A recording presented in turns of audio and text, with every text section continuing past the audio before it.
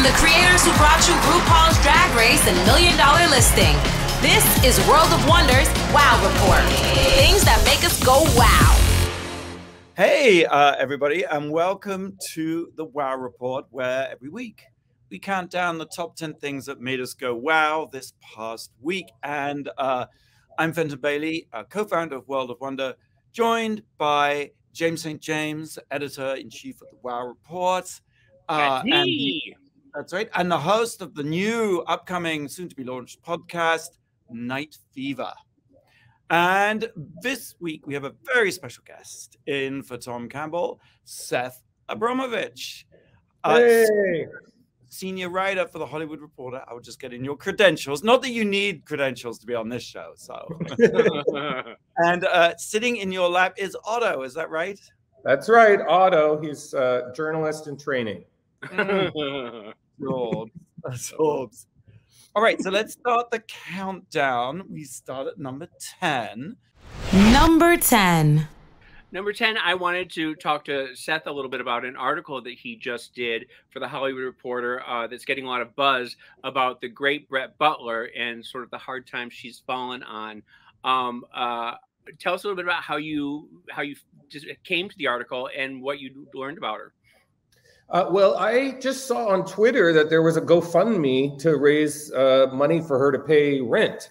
And that sort of shocked me. I hadn't thought about her in many years, but I remember really admiring her. She was of that Roseanne era, you know, the mid-90s, and she had her own sitcom, Grace Under Fire. And I always thought she was really cool and funny and Southern and took no crap. And I was surprised to hear that she was in that state. And so I thought, well, I'd like to interview her, and I didn't know how to reach her, and I tweeted at her because she is on Twitter. And that led to a few discussions, and she was embarrassed really about her financial state, and insisted there was no story there. And you know, I didn't pressure her, but I said, you know, I think it could be good for you if we did this story and you just brought people up to date with what's going on.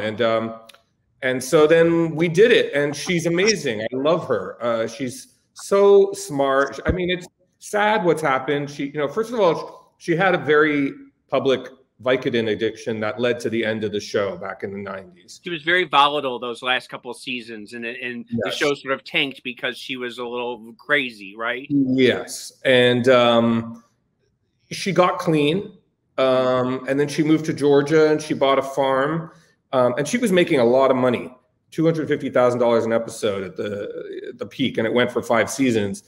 She lost all of it and lost the farm literally, and moved back here 10 years ago to LA she thought, well, maybe I can just, you know, be an actor again. And she does really enjoy acting, and she's very good at acting. Well, she's on the Walking Dead now, isn't she? I mean, isn't that sort of helping to pay the bills, or no? Well, her head's on a pike, so she's not coming back to that show. Nobody lasts very long on that show. But, you know, she's not making the kind of money she used to make. It never went into syndication. You never see it playing anywhere. And I wonder if Hollywood turned its back on her. Yeah. And she was relying on DVD money that never materialized. And, you know, it's an extreme example because she made many millions of dollars. But as she put it, that she felt she didn't deserve the money. And that's a different thing. She has issues, you know. So she gave it all away, or she just invested it? Gave it away. She didn't want to get into specifics, but I know that an ex-husband got a lot of it, and she was stolen from, and she just didn't pay attention to it. You know, she didn't have that money manager that was keeping an eye on her. So it's sad, but I never doubted in talking to her that there's another chapter for her. You know, and that she has all her faculties. She's smart as anything, and very funny, and that's what I just kept saying to her. I was like, look, we can make another chapter and something else can happen. And I think, I don't want to say that I did this for her, but there's definitely a turn in her mood definitely since the story came out. And she's been contacting me and saying that the response has been amazing. And just on the GoFundMe, it went from like 13,000 to 40,000. Wow. And you know, I'm hoping some work comes out of it for her, and that she writes a new stand-up routine, because that's how she started, and I think she described it as the purest form for her, you know, where no one else is telling her what to do. It's just her, a microphone, and a crowd. So my dream is to see her in an hour-long like Netflix special where she kind of talks about what happened in a funny way.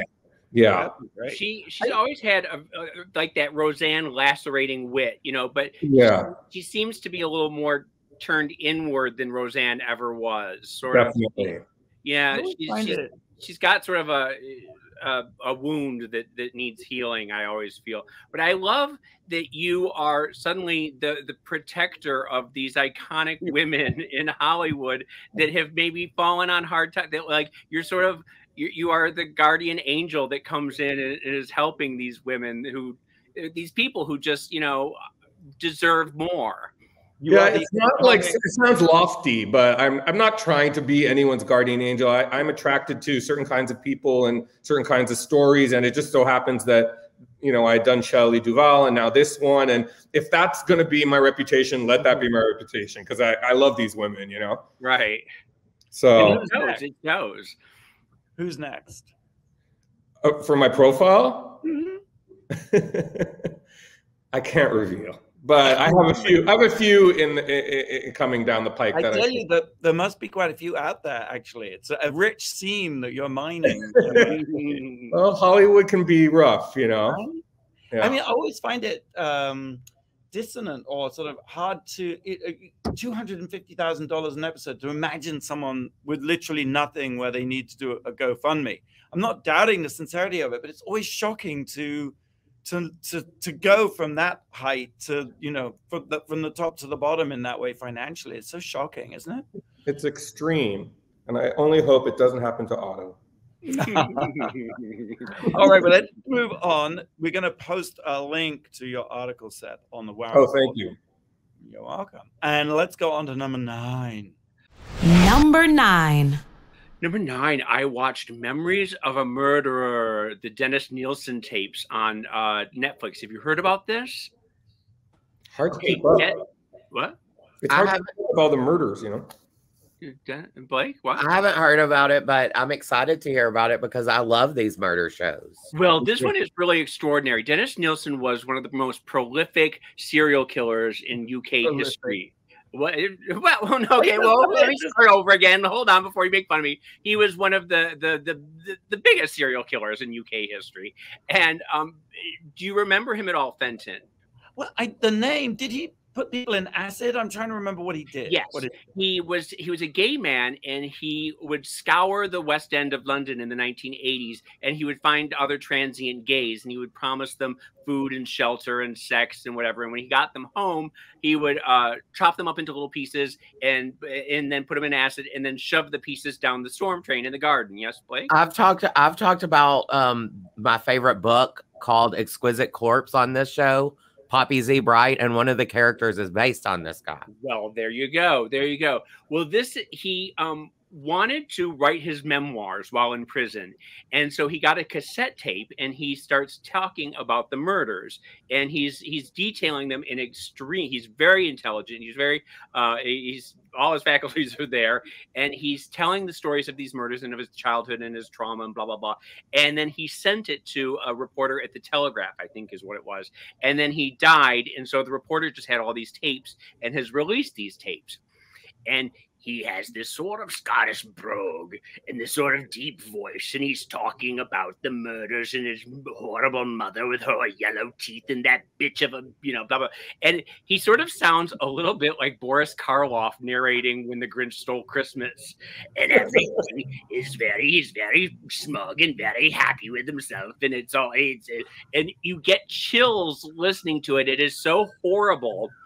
To hear him talk about, you know, shoving the bodies down the storm drain and everything. But one of the worst parts of it is there was this guy who escaped from him, and he went to the police. But because he was gay, the police called him, they gathered around and made fun of him and called him a poofter and said, the Nancy boy is making all this up. Go home. You were dreaming, blah, blah, blah.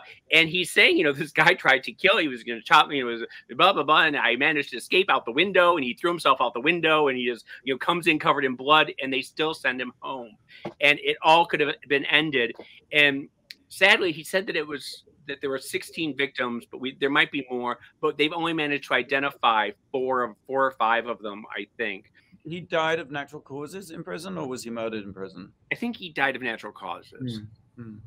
It sounds similar to what's the American version of that guy? Dahmer. Who? Dahmer, yeah. And then that someone escaped, and the police didn't take them seriously. I always had nightmares about that Dahmer case where the young Asian kid is running naked down the street, and the police return him to Dahmer.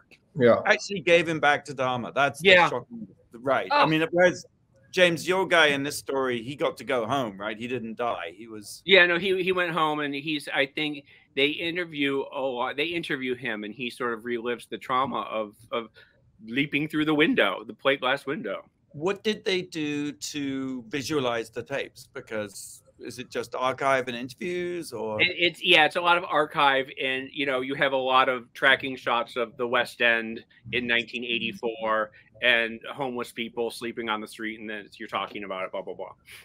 I watched the Ripper one. Wait, what? The Ripper? That was scary. That was women that he was tracking. But no, you mean Jack the Ripper one? No, it was like in the 70s, but in England as well. No, I don't know that one. Prostitutes. Oh, it's good. It's on Netflix. Okay. The guy who did oh god, what was he called? Rillington Place. He lived in Rillington Place. What was his name? Christie. There's a lot of serial killers in the UK. It's not a good place. Well, and it's so gloomy, and everyone's like, you know, bored on the moors, and the mist rolls in, and what are you gonna do? A little bit of murder. Right, well, let's go on to number 8. Number 8. Dune. October 22nd. Wait, have you seen it? October 22nd, June 2021, by Denis Villeneuve, is being released. It hasn't even played at the Venice Film Festival. That's coming up.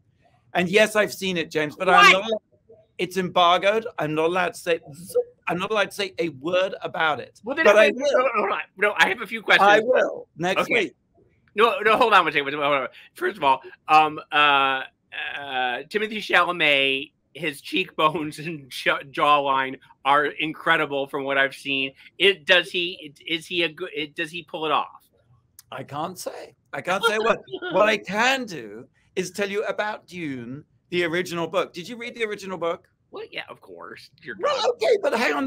We're having a Dune moment, because, you know, the book was published in 1965, and it's a great story because, as you probably know, on Arrakis, which is a completely bone-dry planet, they have this thing called spice, and spice enables you to fold time and space so it's a K-hole is what it is.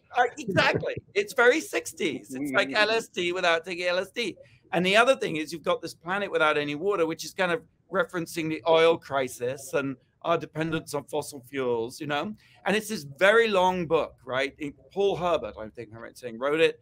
So you've read it, James. Well, it was in college. It was sort of like, you know, it was one of those things that everyone, you know, that and the Silmarillion or whatever. Seth, did you read it? I have a copy of it, and I keep starting it and putting it down. It's very dense at the beginning. Like, you have to be on LSD to read it, basically. So for years and years and years, they tried to. This is supposed to be the best-selling sci-fi book of all time, apparently. And for years and years and years, they tried to make a movie of it. Well, they did the one with Sting, remember? Well, they did. That's right. David Lynch made a movie in 1984, which was lampooned as just awful. And I watched a bit of it. Yeah, I thought, I'm going to watch Dune from 1984. About half an hour in, you lose the will to live. What's his face? Who's the guy from Showgirls who plays... Kyle MacLachlan. Thank you. Yes, he plays that. You have Sting with orange hair in the little Speedo. You do. You have Sting levitating around and sucking the life force out of beautiful twinks. What is the deal with that? With the heart plugs and the twinks and the what? That's kinky. So I remember that as a kid. it's very Dennis Nilsen, right? It's like, but I am excited to see this. And then there was the aborted version of Jodorowsky, who tried to make Dune, and he got that unmade movie is kind of almost the source of Blade Runner, of Star Wars, of so many sci-fi tropes.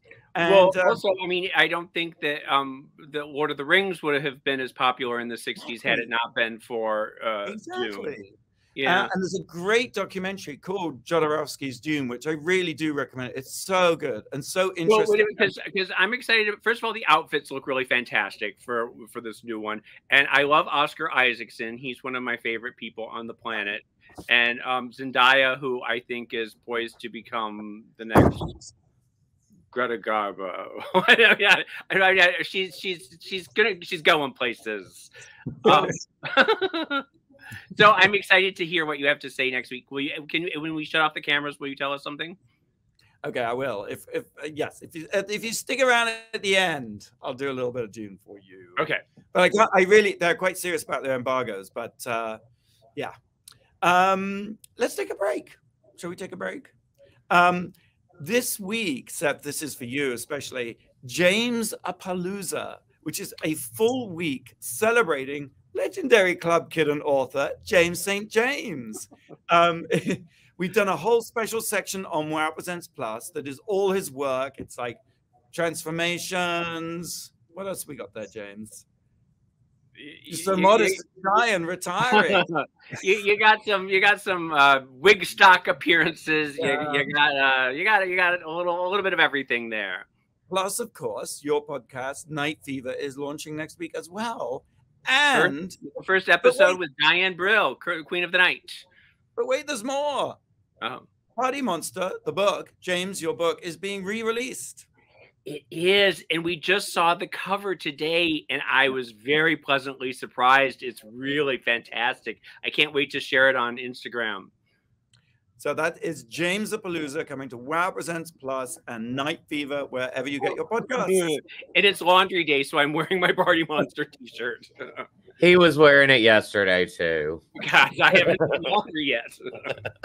Okay, since we're talking movies with Dune, what year was the last time a major Hollywood movie was released on VHS? And bonus points if you know the movie. We'll have the answer right after the break. You're listening to the Wow Report on Radio Andy. You're listening to World of Wonders Wow Report. Things that make us go wow. And welcome back to the Wow Reports. I'm Fenton Bailey here with James St. James and our very special guest, standing in for Tom Campbell, Seth Abramovitch, senior writer at The Hollywood Reporter. It's so good to see you again. Great to see you too. I asked, what year was the last time a major Hollywood movie was released on VHS? Bonus points if you know the movie. Seth, I'm giving this to you first. I'm going to say 2009. And what movie would you think that would be? Oh, I don't know. I'm gonna say it was like around that time, like maybe 2007. It might have been like one of the Star Wars or something, a Star Wars thing. Yeah. Fenton, you have a guess? Jurassic Park, I don't know. It was 2006. Okay. And it was Cronenberg's A History of Violence, starring Viggo Mortensen. Wow, that's sort of a weird way to go out.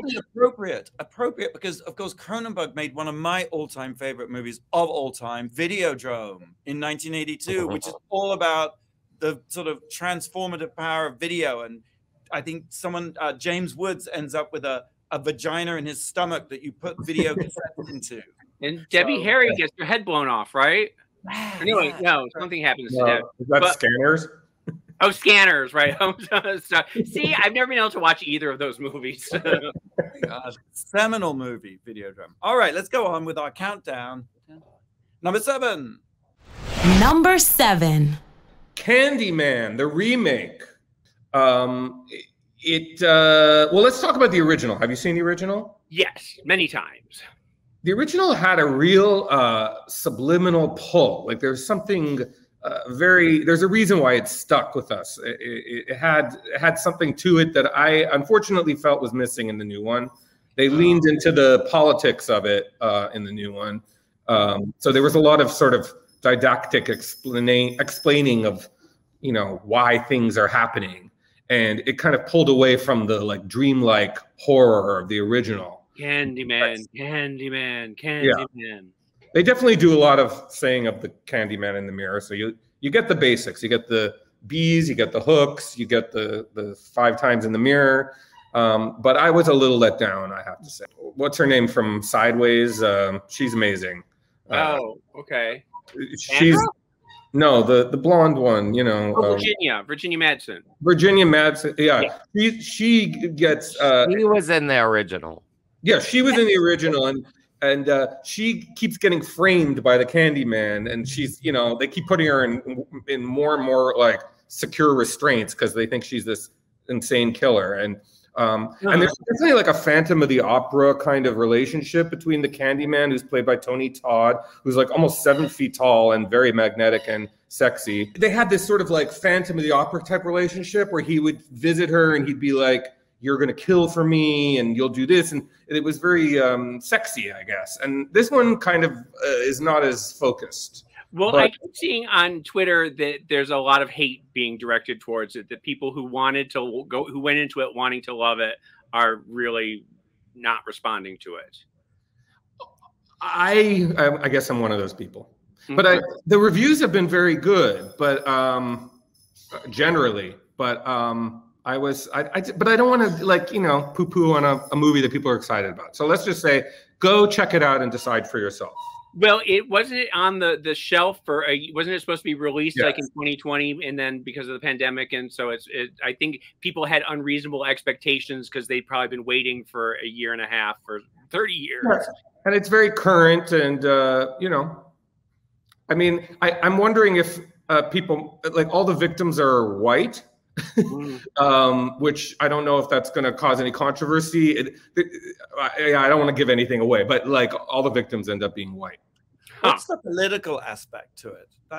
It takes place in Cabrini Green in Chicago, and the original Candyman was the victim of a lynch mob. In this one, they expand that idea to be anti-Black violence over the centuries, and that's very worthy and cool, but it needs to bring the horror, and I felt it was just a little scattered, and then the last act kind of goes by really quickly, and you're like, what's going on? Well, that's the Candyman, and you can go see it in theaters. It's opening today, first day. And I recommend rewatching the original, which is for free on Peacock first, because there are through lines from that one to this one. Okay. All right, let me get. I'm sorry, is it a remake or is it a whole new story? It's a whole new story. It's 30 years later. Oh, I see. Yeah, it's a sequel. It's a sequel. So you can watch them. I don't know about the number 2 and number 3 because they did make 3 original. But you can go from the original Candyman to this one, and it connects. Awesome, great. Number 6, James. Number 6. Number 6, I watched The Chair, the new series on Netflix starring Sandra Oh and Holland Taylor and Bob Balaban and Jay Duplass from the Duplass brothers. They're like, they do independent films. Well, he's so handsome. I'm going to talk about him in a second.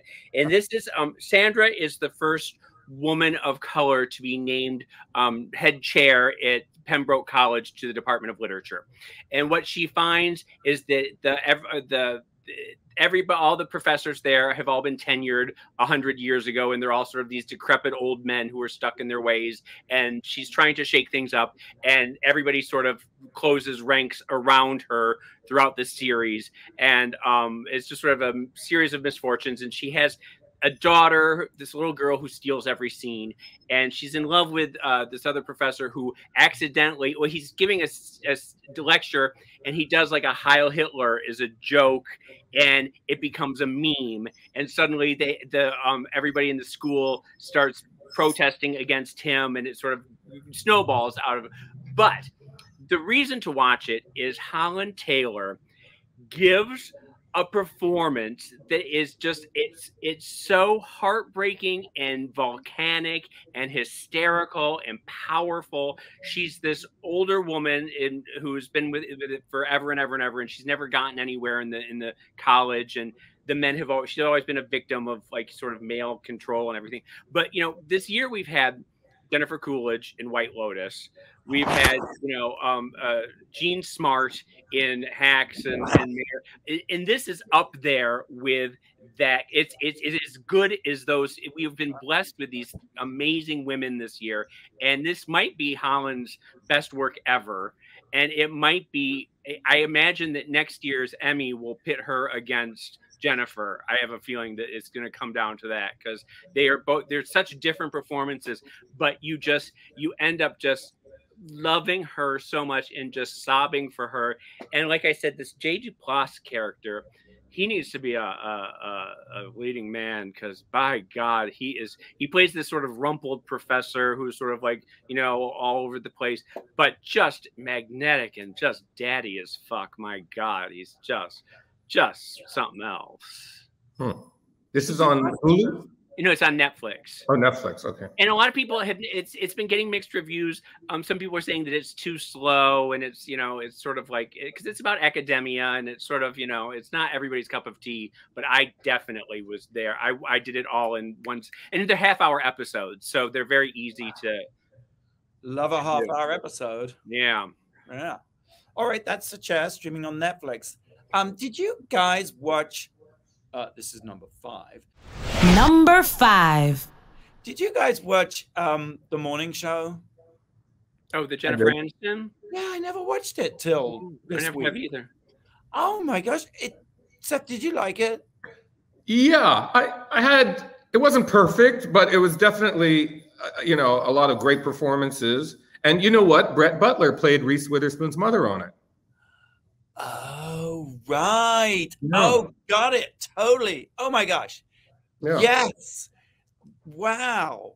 I've only 2 episodes into the first series. The reason I want to talk about it today is season 2 is coming September 17th. And the first 2 episodes, oh my God, they're so good. Jennifer Aniston, who I've always kind of liked actually, is really good playing a Katie Couric type news anchor, pretty, pretty and sweet, but not really so sweet. And Reese Witherspoon I didn't realize it was her, is playing a sort of unhinged activist, young, sort of all about Eve type scenario, right? She's the young newcomer come to force out Jennifer Aniston. And I suppose the trigger of the series is based on the book Top of the Morning, which was about the battle between the Today Show and Good Morning America, because, the Today Show was number 1 for something like 852 weeks. And finally, Good Morning America took over. But the trigger event in this series is, of course, Matt Lauer's firing for sexually inappropriate conduct and things of that nature. And it's just really good. And Billy Crudup plays a sleazy network executive, and he's so good at it. I like him. I think he's fantastic. Wasn't he in that Jackie movie a couple years ago, and he really sort of blew me away. The Jackie. He always plays villains. He's really good at playing villains. Yeah.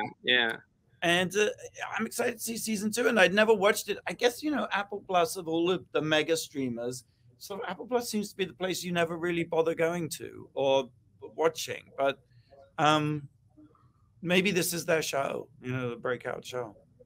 No, I'll give it a shot. I don't know why I avoided it, but I did. Maybe I don't think I go to Apple Plus that much. I think you're right. Yeah. I'll definitely watch the second season. Yeah. Right. They've got The Mandalorian, right? That's the other thing. No, that's Disney. That's yeah, of course they don't have that. Blake, cut that out. No, they have Ted Lasso. Even I knew that. Yeah, I don't even think I have Apple Plus. I don't have an Apple. I have Roku. So can I get Apple Plus? Yeah, You have to pay for it, but Well, yeah. I see that's just it. But dear God in heaven, I need a raise to keep up with this damn show because I cannot keep streaming all these different streaming things. I'm paying like $400 in cable bills a month. All right, moving on. We'll take a break. We'll ask Andy to pay for it. Yes, Radio Andy pay for it. Good luck with that. Drag Race Philippines, James, will be on Wow Presents Plus, so that's another streaming service for you to subscribe to. But hey, it's only $4.99, less than the price of a latte, right? I actually have Wow Presents Plus. That is the one that I do have now. Well, that's good because you're going to be. It's all about you next week. It's James-a-Palooza. Well, you say James-a-Palooza, and I will give my $4.99. Blake, what do you have a question for us? Yes, I do. It's a birthday question. He's a director and a fashion designer from Texas. Today is his birthday, and we hope it's fucking fabulous. Who is he? Oh, well. Well, we'll have the answer, if you haven't guessed it already, right after the break. You're listening to World of Wonders Wow Report. Things that make us go wow. And welcome back to the Wow Report. I'm Fenton, here with James St. James and our very special guest, senior writer for the Hollywood Reporter, Seth Abramovitch. Blake, I think you asked us the easiest birthday question in the annals of questions on the Wow Report. What'd you call me? Really? It's a birthday question. He's a director and a fashion designer from Texas. Today's his birthday, and we all hope it's fucking fabulous. Who is it? Can I guess? Yeah, go. Tom Ford. Tom Ford. Yay! Happy birthday, Tom Ford. Woo! I have. All right. So happy birthday, Tom Ford. Let's carry on with the countdown. Top 10 things that made us go wow. We've reached number 4. Number 4. Okay, number 4. I mean, everyone's talking about it. We might as well. Jeopardy. What a crap show. Okay. So there have been some developments since we last talked about it. Last week we talked about it. Yeah, where wow. Richard, what is his name? The producer? Michael Richards. Michael Richards. He has stepped down and take it from there. What else has been going on? I just can't believe how they screwed this up. It's unbelievable to me. I mean, it doesn't seem like that complicated a task, and they've just done everything they can to screw it up. And it makes me wonder who's running it. Well, it's this awful person, Michael Richards, who Right. is a hubris, the absolute, just like, how dare you think that you can just make that pivot from producer to host? Like, what goes on in your head? And you think that nobody's going to be mad about it. Well, next week, this show's going to be the Blake Jacobs show, by the way. It will Well, definitely I would like to improve. point out that we're on a radio station called Radio Andy, and he was a producer at Bravo until he became online talent. I mean, on-air talent. So it's not like it's never happened before. Right. But this was a weird bake-off on, in front of the world, and You were led to believe that there was actually all these people in running to become the host, when in actuality it had already been decided amongst the powers that be that he was going to do it. So the whole thing was just a fraud from the beginning. And what I'm hearing is that there's dissension in the ranks, and that the writers, the people who actually make the trivia questions on the show, are not okay with that decision. And so you have this interesting thing between really the creative powers behind Jeopardy and these suits. But they kind of spoil Jeopardy, right? Because it was. Yeah, I mean, nobody wants to go back to it now because and the fact that Maya Bialik, who, bless her heart, she's great on, Big Bang Theory, but she's got some weird ideas about science and vaccinations. And it sort of seems like a weird fit to have this weird anti-science person doing a show about, She also said something that if you have to have a C-section, then maybe the baby shouldn't survive or something. She's and how she believes in breastfeeding till they're 10 or I mean, like, she just has all these bizarro notions. she's a temporary host, right? So who do you think will be? No. They've now said that she's stepping in as the permanent host. She was just going to do night times, and I think today it was announced that she's doing the specials. She's doing like the primetime specials. No. Now today, I think I read that she is doing the nightly for until they find someone else. Until they find someone else. Who would you have? Well, I liked Ken Jennings. I watched his shows, and I thought he was very amicable and comfortable in front of the camera. And it impresses me that he probably knows the answers to like 90% of these questions. I don't know, that to me, that's impressive. I like Ken Jennings on Twitter. I don't know that he's got the zhuzh, the it factor for TV. Well, he has his own game show, The Chase, on ABC. Okay. I actually like it. I was hoping for LeVar Burton because he's so beloved and he's so iconic in the educational field for his PBS, what was the learning show, the Reading Rainbow. Mm-hmm. I mean, he just seems like somebody that generations have grown up with. I just think he has that same sort of Alex Trebek vibe about him, but he didn't get a good shot at it, really.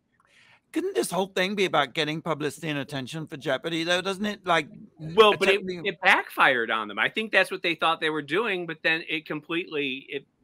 But did it? I mean, the same thing with this, the OnlyFans. I mean, everyone is up in arms over the OnlyFans. Now everyone's talking about OnlyFans, and everything's back to how it was. So I wonder if maybe these things are good for them in the long run. Well, it's that any publicity is good publicity, but with OnlyFans, it's sort of the same thing. Where I don't know that they lost something like 89% of their business in that one day when they announced it, and I don't know that those people that 89% is ever going to come back. Well, you have to go back and re-sign up to those accounts, don't you? Not that I would know, but you don't have them tabbed.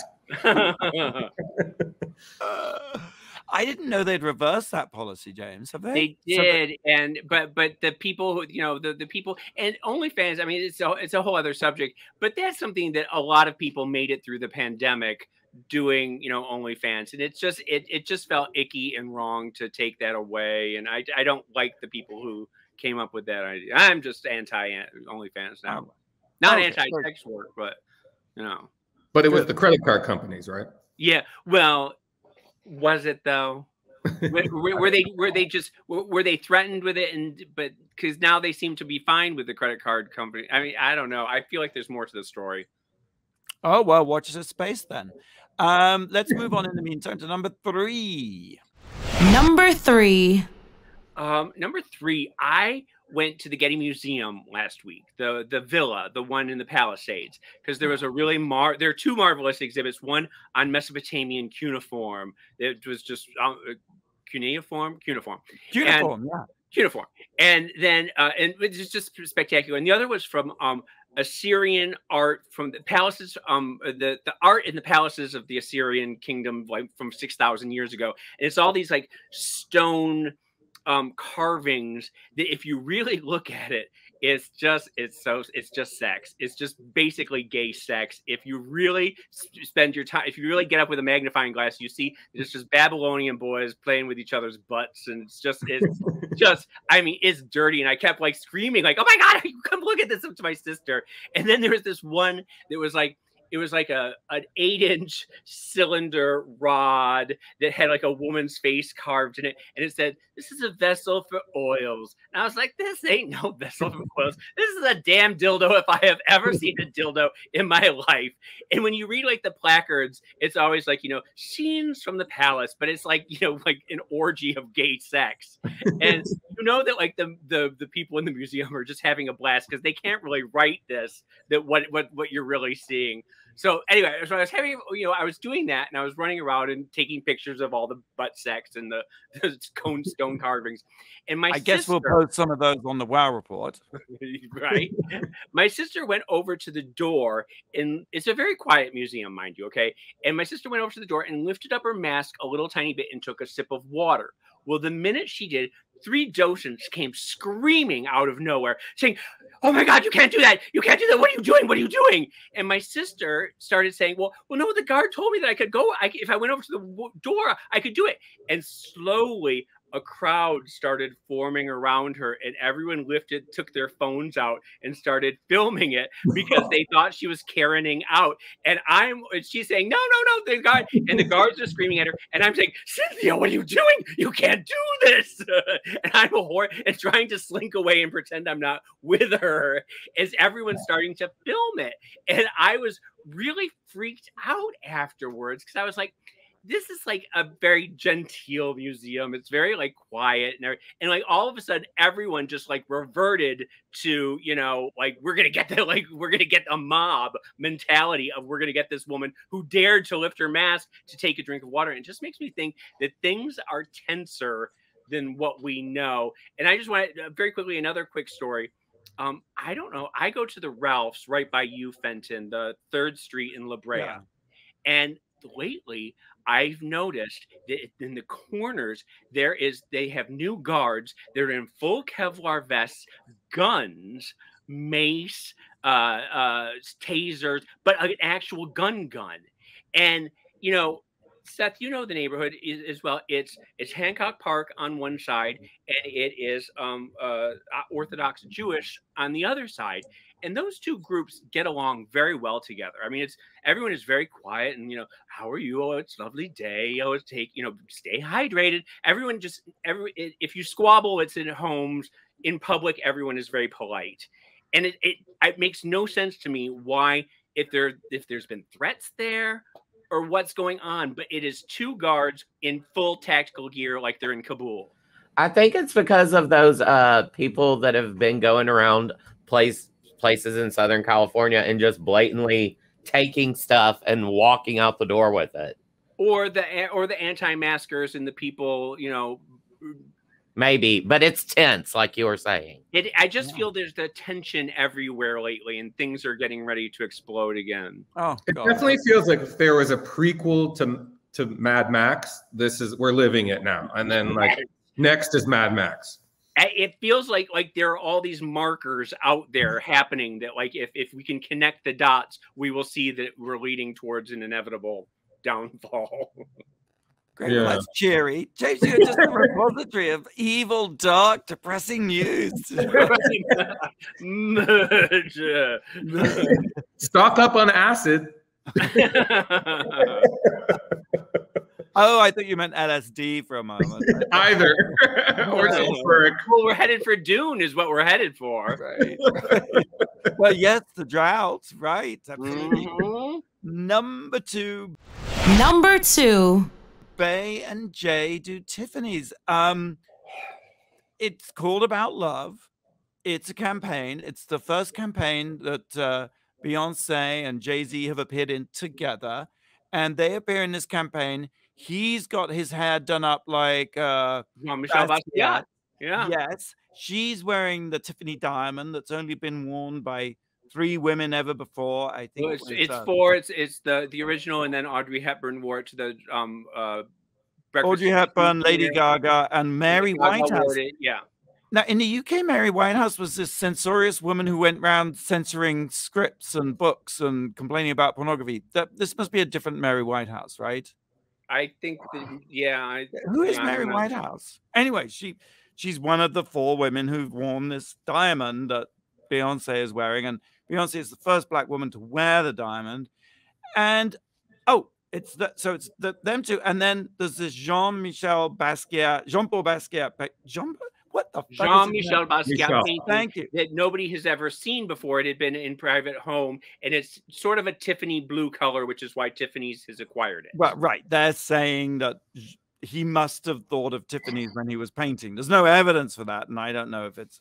Anyway, people seem to have their knickers in a twist about this campaign. James, what do you think?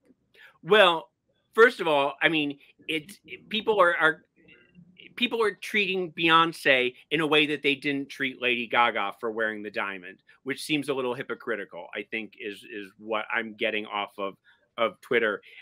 It's the diamond itself was mined in 1854 or something like that in South Africa, and 1877. 1877, and it is a blood diamond. I mean, we can't get around the fact that the diamond itself should go back to the people of South Africa, which is sort of where people are going with this. But it's not Beyonce's fault for wearing it. I mean, like she's wearing and people were acting like Beyonce should take the diamond, snatch the diamond and walk over and give it to the, a museum docent in South Africa herself. But that's not the case. And also my problem with it is that in the course of doing this podcast, we've talked a lot about Jean-Michel and how he had a tendency to bring rich women into the downtown scene who he thought people, he was always trying to make a sale. And so he would hang out with rich people, but I think he sort of disliked them. I think he just saw them as a means to an end. And I don't know that Jean-Michel would want to be associated with Tiffany's in this way. Well, it's a bit late. I mean, his stuff is all over Hermès bags, and you can't get away from his stuff. I actually interviewed Julian Schnabel, who did the Basquiat film, and I asked him what this was before this whole controversy. I just thought, I can't get away from his imagery, and what do you think he would think of all this? And if I recall, he said he'd be fine with it. He had no problem, commercializing himself, and he wanted to be famous. So I find it weird that all of a sudden that this is a controversy and everyone's being so protective of his legacy. And where were they when all these other things were coming out? But I guess, it's good for Tiffany's ultimately, because when there's a little film of Beyonce singing Moon River to Jay-Z that comes out September 15th, and the print campaign launches September 2nd. And I'm sure all eyes will be on it and people will be rushing to Tiffany's. And I do love those little blue boxes. Robin's Egg Blue it's a lovely color. Of course, if they're hitching their post to Breakfast at Tiffany's, that's a problematic movie in that you have Andy, what's his name? Mickey Rooney playing this horrible Asian stereotype. So, that could come back to haunt them as well. Well, of course, that's who Beyonce is referencing. She's referencing Audrey Hepburn. Right. Breakfast at Tiffany's. The hair and the backless gown and the black backless gown, yeah. All right, Blake, since we got to move on. We got to move on. Let's take a break. We'll be right back after the break with the number one thing this week that made us go, wow. You're listening to World of Wonders Wow Report. Things that make us go wow. And welcome back. The number one thing this week that made us go, wow. What is it? What is it? It is, this is the best story ever. I'll just read from Deadline Hollywood. Let me see. Wait, hold on one second. We do this and we apologize to Seth who is from Hollywood Reporter. Maybe the Hollywood Reporter reported. I'm sure they did. It's the same company now, Penske Media. Okay, go. A sister publication. Number one. The now 30-year-old man, pictured as a baby on the cover of the multi-million-selling Nirvana album Nevermind, filed suit today in Los Angeles, alleging the former members of the grunge rock trio, various record companies, art directors, and others, 17 people all in all, violated federal criminal child pornography laws and caused him lifelong suffering, trafficking his image worldwide. What the... Come on.